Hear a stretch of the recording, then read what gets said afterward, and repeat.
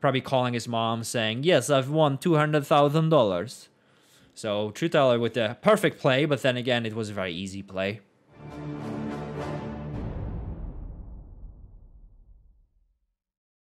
And now Chase Win is going to be very, very aggressive here. Well, and by aggressive, I mean he's going to do a lot of limping. But, I mean, you don't have to limp only, right? You can have a raising range as well, so he decides to raise. He's definitely representing a strong range here, or a pretty strong range, because limping is so attractive. You know, if you're going to raise, you generally want to have a strong hand. And he's representing a strong hand, and this board just absolutely smashes his range, right? So he's probably going to raise kings and jacks and king jack and all that stuff. High equity draws like queen 10. So a very good board for Chase Win, and he gets to be very aggressive.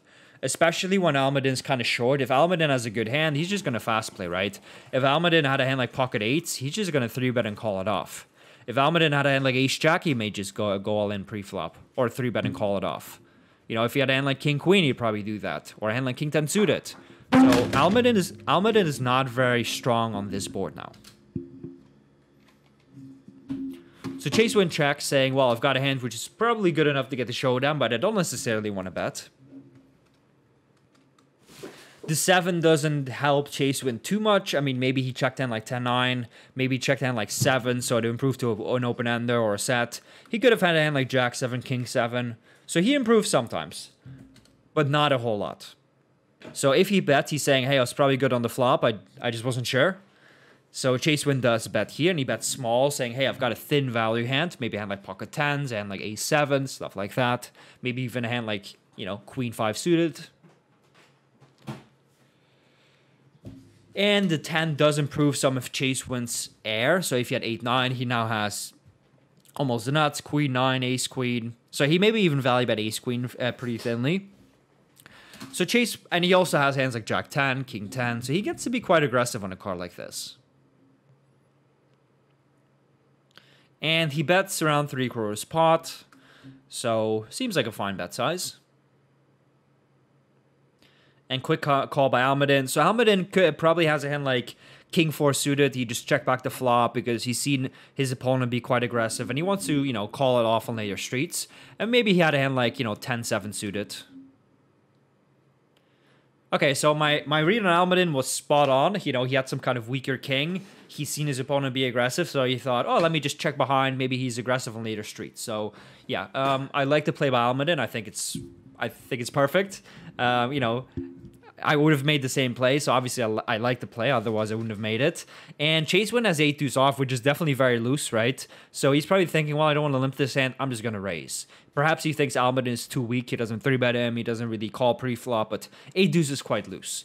And on the river, I mean, on this river, I think you absolutely have to bluff. If you got 8 deuce off in your range, you probably have a lot of bluffs in your range, so you have to be careful, but you have 8 high and you block the straight, right? So the bluff on the river is definitely mandatory. Not mandatory, but it's definitely a good bet.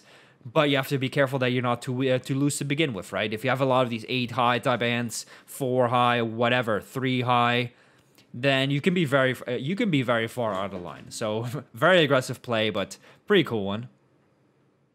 So we're seeing a hand develop between Almadin and Wiktor. And these guys are quite deep. They're 200 big blinds deep, so Wiktor's going to continue with a lot more hands here.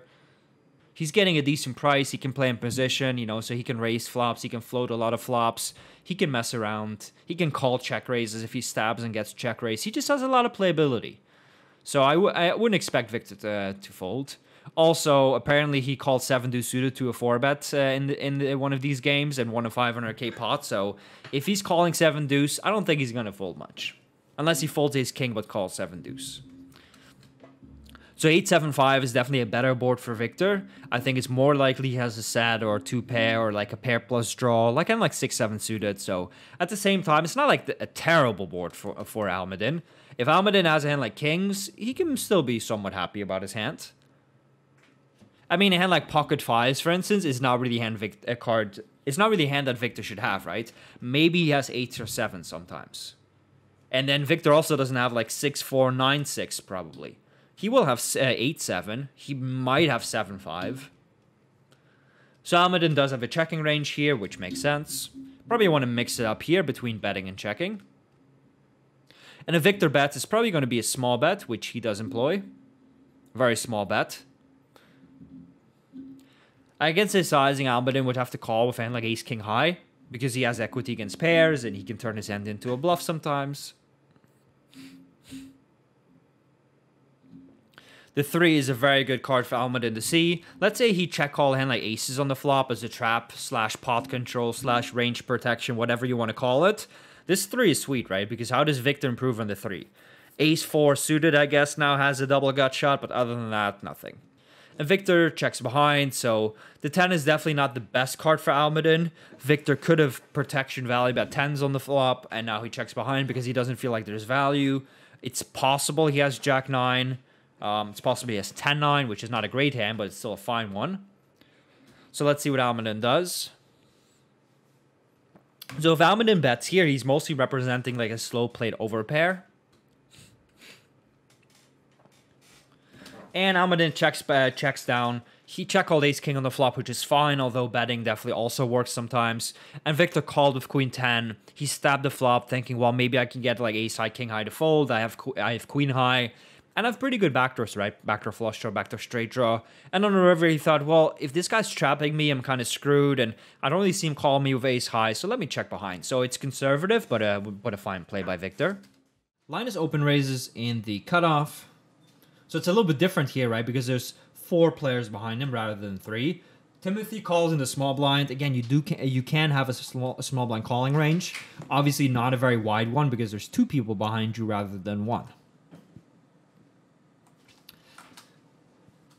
If Linus bets, I imagine he bets small.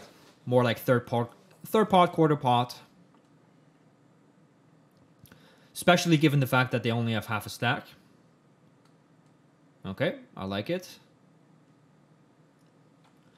I mean, one way to check see whether like one way to show that Linus has such a fundamentally sound strategy is the fact that, I mean, he's the only guy in this game where every single time he plays, I can kind of predict what he's going to do and which sizing he uses, right? Because he's so fundamentally sound. So if I kind of know what Pio does in a spot, I know what he's going to do.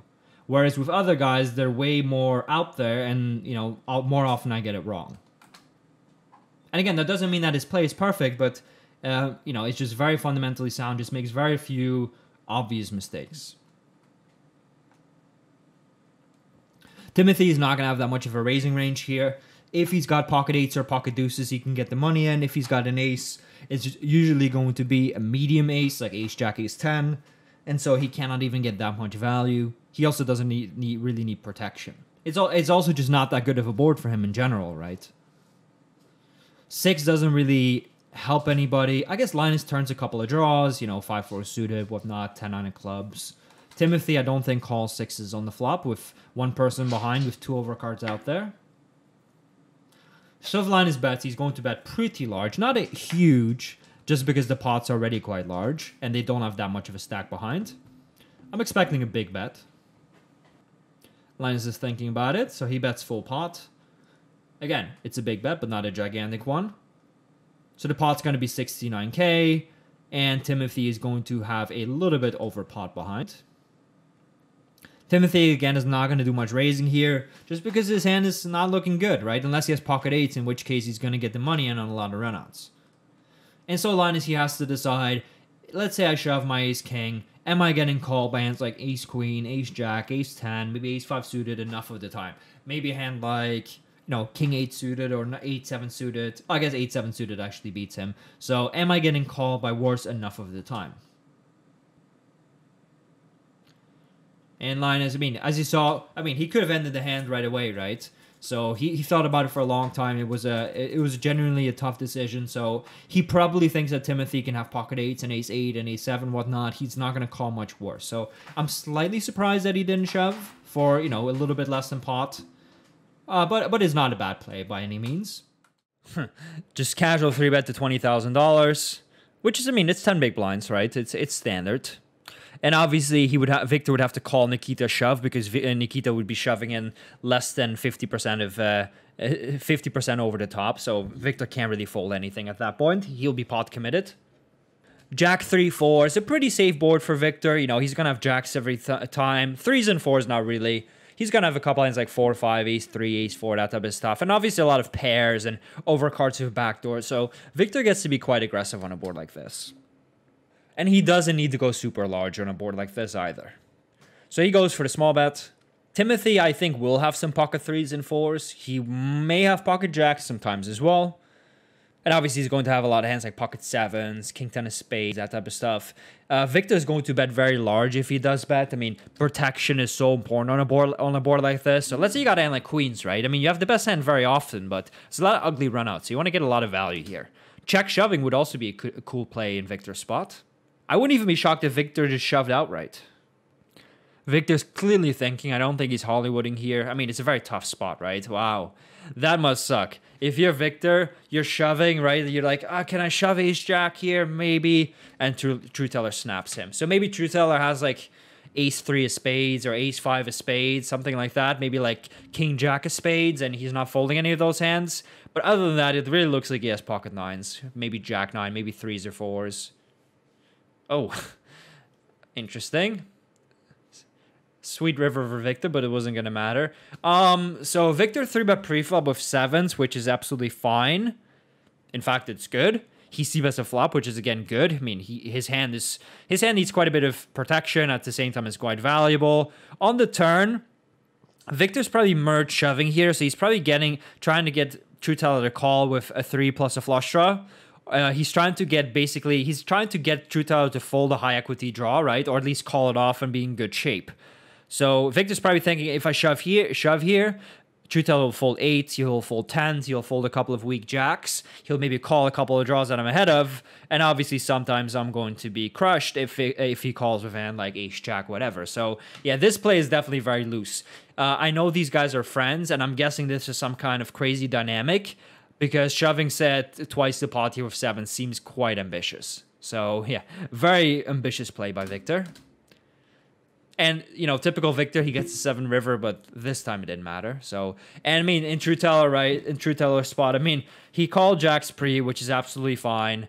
And, you know, obviously on this flop, why would you fast play jacks? You've got top set. You're not really worried about anything but maybe the flush. And now on the turn, you know, you still have the nuts and somebody overbet shoves on you at 200 KNL. So, yeah, Trueteller was probably doing a little bit of a dance, you know, like probably a Russian dance.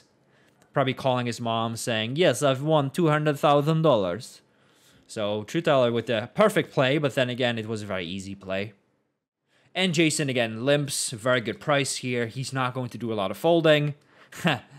Funny flop. So obviously there's 3 8s out there, so an 8 is very unlikely. So Jason can just bet small here.